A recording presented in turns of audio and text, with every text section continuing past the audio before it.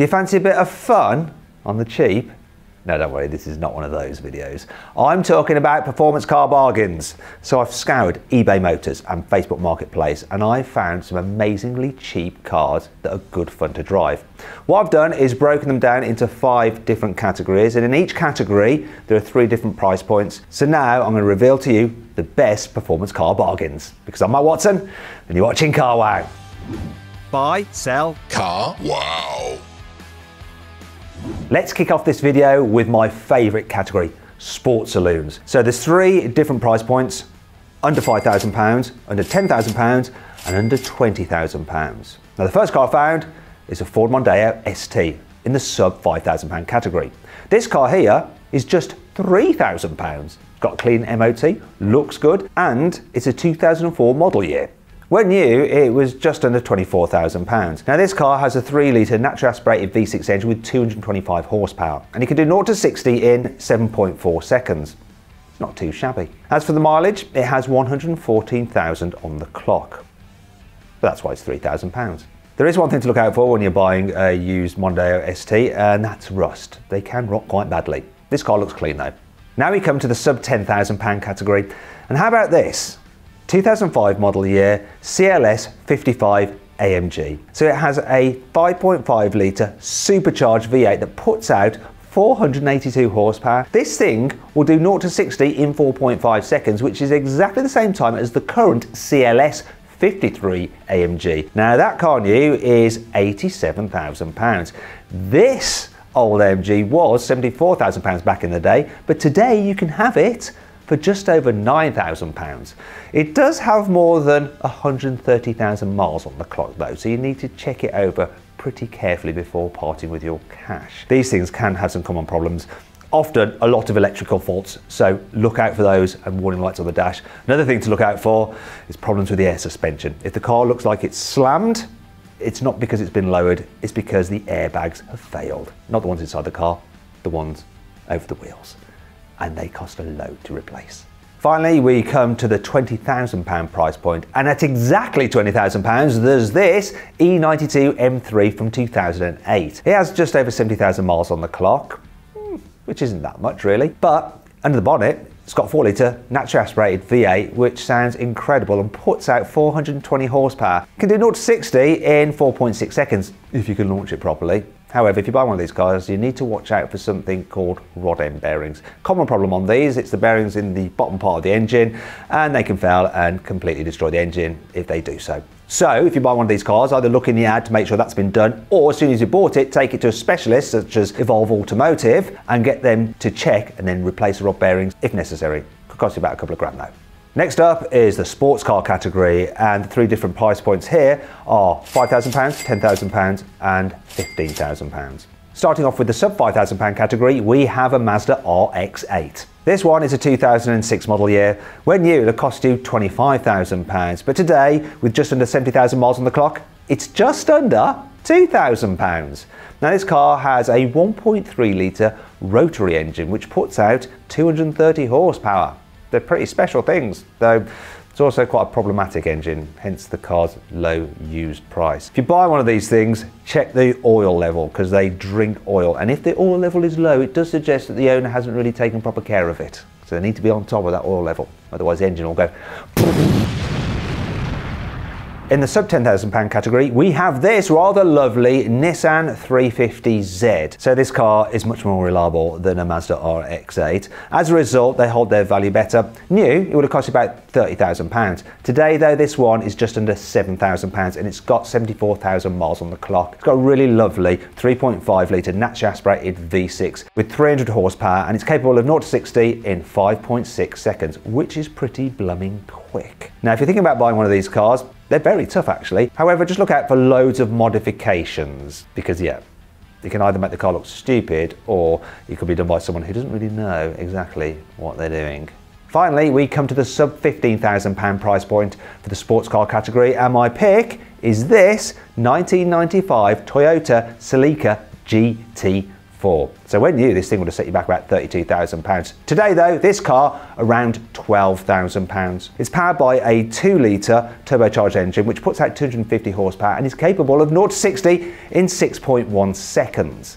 It's a little bit slower than a Toyota GR Yaris, but it's less expensive, though it does of course have 86,000 miles on the clock. It's a Toyota though, it'll be fine. Now, if you'd like to see me drag race a Toyota Celica GT4 against a GR Yaris, click on the pop-out banner up there or follow the link in the description below to go watch that video. If you are thinking about buying a GT4, the only major thing to look out for is its suspension. Now, this can go off after time, and if you hear clunking and noises when you're driving along, it may need a refresh, which isn't exactly cheap.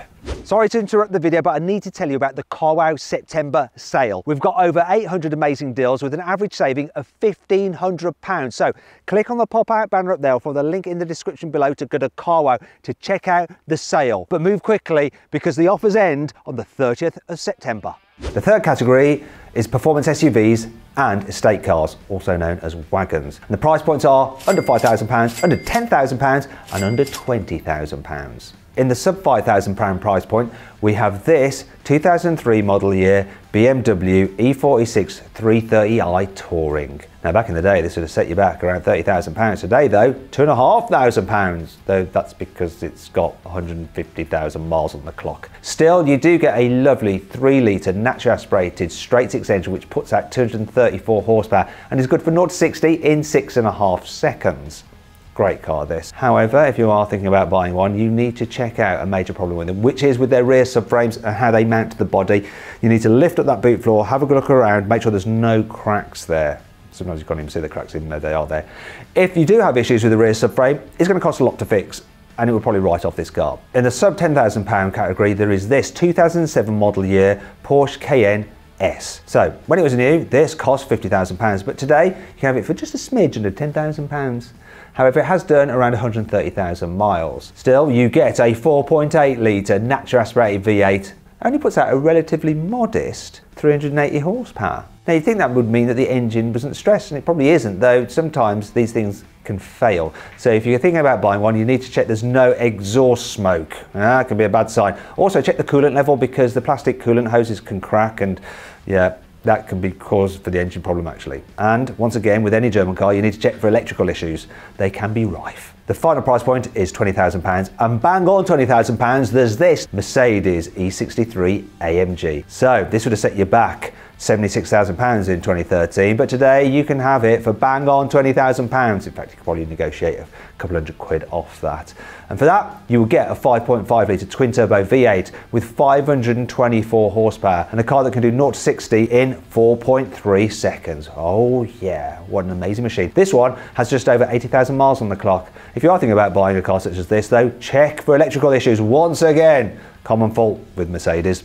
The next category is hot hatchbacks, and this is where performance car bargains are really to be found. And so our price points are £3,000, £5,000 and £10,000. Starting off with this 2002 Mini Cooper S. When it was new, £15,000. Today though, just over £2,000. This car has a 1.6 litre supercharged engine which puts out 165 horsepower and it's good for 0 to 60 miles an hour in 7.2 seconds. This particular car you see here has 94,000 miles on the clock, and if you're thinking about buying one and it's got over 100,000 miles, you need to make sure it's had the supercharger service done on it, as it is quite expensive. Other things to look out for are rust. These cars can rust quite badly, especially around the boot, so beware. I actually had one of these, loved it.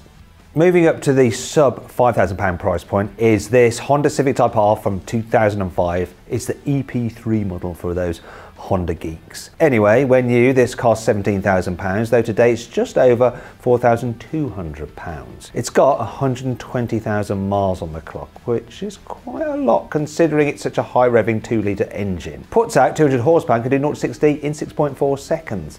If you buy one of these things, just look at the oil. Make sure it's been changed regularly and it's up to level because the car can consume quite a lot of lubricant. In the sub £10,000 price bracket, we have this Mark V Golf R32 from 2007. So this will have cost over £22,000 when new. Today though, it's a smidge under £10,000. It has just over 90,000 miles on the clock, which isn't all that much considering the age of the vehicle. It's powered by a 3.2 litre naturally aspirated V6 engine with 250 horsepower and can do 0 to 60 in 6.3 seconds. If you're buying one of these things, the key thing to look out for is that its four-wheel drive system works properly. So take it for a good long test drive and also check the service history to make sure the four-wheel drive system service has been done. Otherwise it could cost you loads to repair. Now we come to our final category, which is convertibles, and the price points for these are under £5,000, under £10,000 and under £15,000. Let's do it. In the sub £5,000 price point, we have this BMW Z4 from 2004 with 113,000 miles on the clock. When it was new, this car would have cost you around £30,000. Today though, it's just under £3,000. It's not bad considering you get a lovely 3 litre straight six engine with 234 horsepower and it's capable of 0 to 60 in 5.7 seconds. If you buy one of these things, a couple of key things to look out for. They can sometimes leak water into their boot, so just check that the carpeting in the boot is dry, there's no rust in there. Also make sure that the roof mechanism works properly because it's electrically operated, and if it doesn't, it costs a lot to fix. For the sub £10,000 price point, I found this rather lovely Audi S4 from 2007. When it was new, it would have cost you over £44,000. Now though, this one, with 91,000 miles on the clock, it's just over £8,000. And for that, you get a 4.2 litre naturally aspirated V8 which puts out 344 horsepower and can do 0 to 60 in 5.7 seconds. Just be careful buying one of these things though, because the timing chain in the engine can snap and write the engine off. Very expensive. You can listen for noises, make sure the engine doesn't rattle, and check for a full service history. For the sub £15,000 price point, we have this Porsche 911 996 Carrera 2 Cabriolet. It's a 1999 model year, which would have cost £62,000 back in the day, but today you can have it from £14,999. Well, there's probably a bit of wiggle room in that, to tell you the truth. What you get is a 3.4 litre naturally aspirated flat six engine with 304 horsepower, 0 to 60 in 5.2 seconds. This particular car has done 113,000 miles on the clock, and so you want to make sure that it's been well maintained and has a solid service history. There's quite a few key problems that you can experience with these cars. I know because I own a Porsche 911 996. Anyway, I hope you'll enjoy this video. If you did, give it a like. Click on those windows there for some more videos, and on that box there to find out how much your car is really worth. Thanks for watching.